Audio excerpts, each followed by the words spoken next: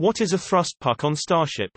Elon Musk recently mentioned a thrust puck on Twitter. We're stripping SN2 to bare minimum to test the thrust puck to dome weld under pressure, first with water, then at cryo.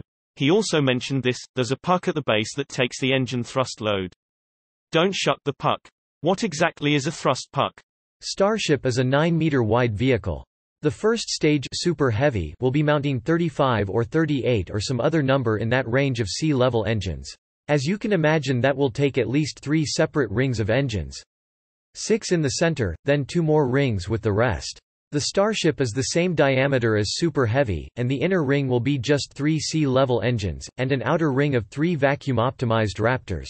The bells on a vacuum nozzle versus sea level is much bigger, but basically the center of the bottom dome is where the 3 sea-level engines mount. This is actually mounted, welded into place, after the rest of the bottom dome is built.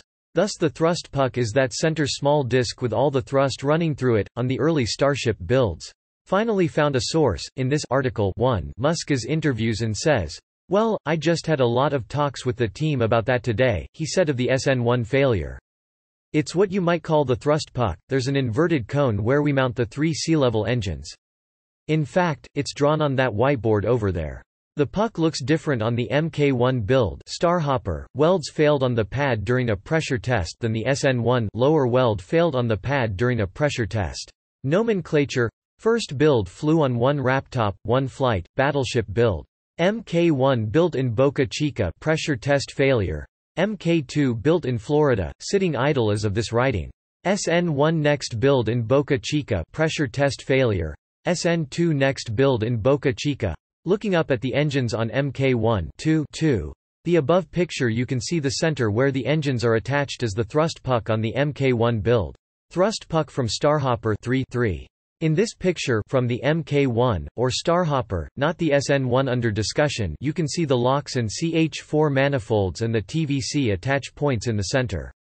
But the entire disc is not the full 9 meters diameter of the bottom dome, it is welded into the center. I propose this is the thrust puck. During construction of the Mk1 Starhopper, the thrust puck was captured being lowered in to be welded into the outer ring as shown below. Dropping the puck 4. I am trying to find a picture of the dome with the missing center for the puck to be welded into but not having any luck. So the dome to sidewall welds were the initial problem. They think they solved that. Then this time it looks like it failed at that center puck in the middle of the bottom dome. Here is a bad picture of the thrust structure with the dome sticking out and the space for this puck to be welded available and not yet welded in. This is the SN1 build. Thrust structure upside down 5. Here is a bad screen cap from a video of the structure being turned over and you can see the puck in the center, sort of, and this is from the SN1 build. Turning the thrust structure 6. A fan has suggested that the layout of the bottom the vehicle, plumbing to engines, and thrust puck should look something like this image. Suggested thrust structure and plumbing layout 7. The inverted cone was found amongst the wreckage looking like this picture. Inverted cone thrust puck 8. The structure on the right is the opening for 1 Raptop to feed CH4 from the bottom tank and the tube sticking up as the LOX feed connector.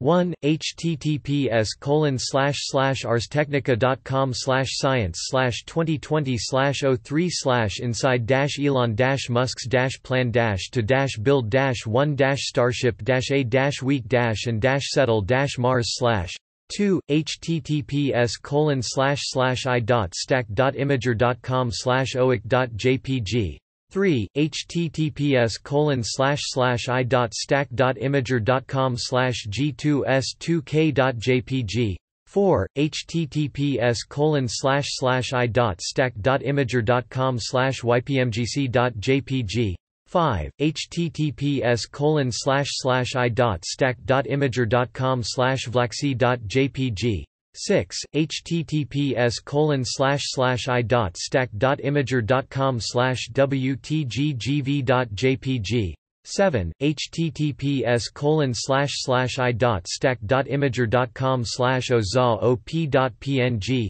8. https://i.stack.imager.com/xz6bn.jpg